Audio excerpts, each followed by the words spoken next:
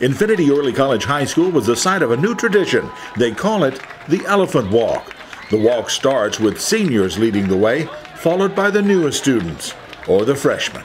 Pretty much welcome the freshmen in through a spirit line so they can experience a welcoming environment. We were trying to create family, we're trying to create symbolism. We want everybody to stay in school, we want them to have a goal in mind, and that's our purpose.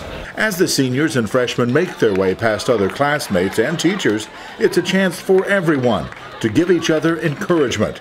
And for the Infinity Knights, the family is getting bigger by the day.